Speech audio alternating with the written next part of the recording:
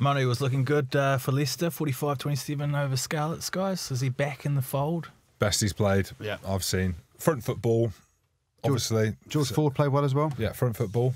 Yeah, he played well. I mean, listen, when he's getting one-on-one matchups, and that's the thing, you talk about something like that, if you run him into a brick wall like Bastareaud, you know, you're going to take 3 or 4 people to stop you. But if you manipulate defences and put shapes on where Manu Tuilagi is getting one-on-one opportunities, he's bloody hard to stop. Mate, he was running at 3 or 4, and he was still knocking him down like skittles. Yeah, but he's also trying. If you look at the actual first impacts, so the try he scored is a clear one-on-one that he bounces, and then 2 other people try and jump on him, and that's what happens, isn't it? You make a half break and defence comes across and whatever. But he was back to his best, and did you chuck him straight in for England at 13? Yes, they have to.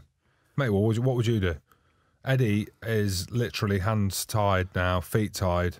Well, pre that game against Ulster, I was saying stick Manu on the bench and bring him on for 25 minutes of absolute carnage.